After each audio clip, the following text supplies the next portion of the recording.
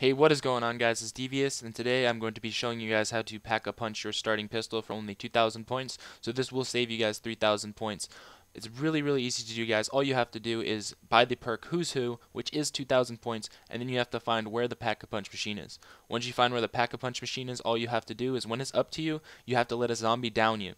Once you get back up in Who's Who and you go back to revive yourself, before you revive yourself, all you have to do is put your gun in the pack-a-punch machine, pick yourself up. When you get back up, go run and pick it up. And you guys will notice that when you put your gun in the pack-a-punch, it does take points away, but when you pick yourself back up, you get all of your points back. So it does only cost 2,000 points because you have to buy Who's Who.